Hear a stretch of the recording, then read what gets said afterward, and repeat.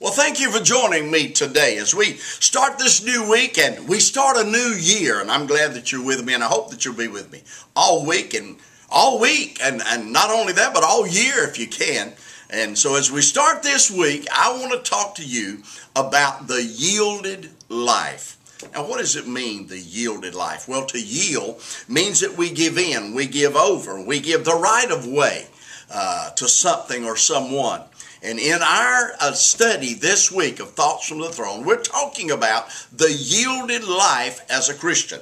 And we'll be asking the question, who or what do we yield to, or who or what do we not yield to? And we'll be talking about various scriptures. Today I want to bring your attention to 2 Chronicles chapter 30, verse 8 and 9. The writer here said, yield yourselves unto the Lord. If we're going to yield to anybody, if we're going to give in to anybody, if we're going to give over, if we're going to give right of way to anyone in our life, certainly it should be the Lord.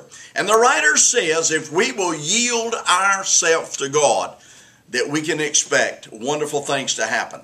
One of the things that we can expect to happen when we yield to God is that He promises us in verse 9 that He will turn those people who bring hindrance in our life into some of our very best friends. He will take the people that hinder us and keep us from being a success, and they in turn will become ones who will assist us in accomplishing our goals. I want you to think about that as we start our study this week. As we yield to God, God will use the very thing that has hindered us from being a success, from being prosperous. Maybe last year, but this year, those things are going to turn around because we're yielded to God, and the people who have hindered are going to become our allies. They will assist us, and we will succeed this year.